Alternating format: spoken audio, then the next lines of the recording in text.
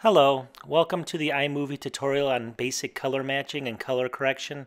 It's going to be a short tutorial just showing you the basics on how to do this, so stay tuned and find out a little bit how color correction and color matching is done. Alright, so the first thing I want to show you is how to color match two video clips. I have a bunch of clips up here, and sometimes they're different colors. You know, they don't look like they're from the same camera or on the same day. So down here I have a clip that's pretty vibrant. As you can see, it's got a lot of colors to it, and it's, I would say it's very vibrant as far as the colors are concerned. I have another clip up here, which I'm going to mouse over, that doesn't have that much color, and it's not that vibrant. It's kind of bland. Alright, so after you highlight the bland clip up there, you want to head over here, and under the color correction icon, which is the first one, there's a whole bunch of subcategories underneath here, and one of them is match color, and you'll see it here. I'm mousing over it. So basically, if you select the mouse color, you're going to see the bland video has two different windows here. Well, obviously you don't want to match them against each other. If you go up to the screen up here, you'll see this little text up here, and you can go ahead and read it, but it basically tells you to select another video to match this video too. Alright, so I'm going to head down to this more vibrant clip down here, and I'm going to select it. And if you notice by selecting any part of this clip, if you go back up here, you're going to notice that the Emirates clip has now got the same color as the more colorful video. I'm going to go ahead and do this again for you. So you select the kind of bland video up here. You can notice it's a little bit bland color. It doesn't look like the same one. Go over here to color match. You're going to get the two screens like I had just mentioned. Come back. Well, you can keep an eye up here so you can see this video switch. You're going to go back down to the colorful video. Keep an eye up here.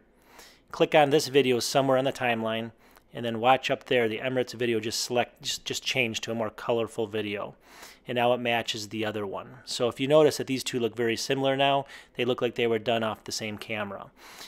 So let me go ahead and actually, you want to save it by clicking the check mark. See up here? Select that check mark. Click it.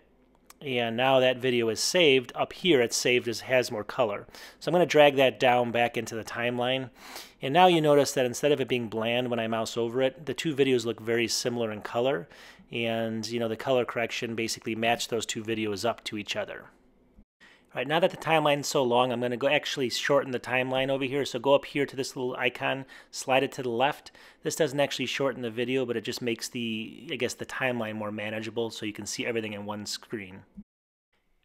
Okay, I'm going to show you some basic color correction just on one video screen. We're not going to match two, but we're just going to show you basic color correction. I actually slid another video down into my timeline down here. And as you can see, it's basically just of an airport with a spinning antenna. So go up to the icons. I'm going to show you here in a second. Go up to the icons up here, and instead of this first one, you want to select the second icon here. Not the first, but the second one. And it has these slider bars, and you can basically slide these to color correct to your liking. So the first one's actually going to be more of a contrast. If I slide it up or down, it's going to make it lighter or darker. And then you have these other dots, and I'll show you here the differences, but basically it's just different kind of hues of the video clip, and it's going to change that video clip to any way you like it. So for, if you don't want to match this to another clip, you can actually just individually kind of color correct this. The next here's the last one I'll show you.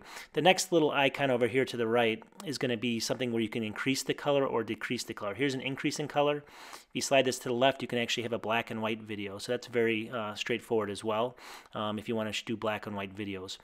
Finally, this third little slider bar over here will actually bring more yellow into your video to the right, or more blue, so you can actually color correct for more blue or for more yellow, which are, I guess, hotter or colder colors is the easiest way to say that. So you can see this is a much colder now, and obviously we color corrected that. So more or less now that I play the total video, you can see that everything's color corrected, and this final video is going to be a little bit bluer.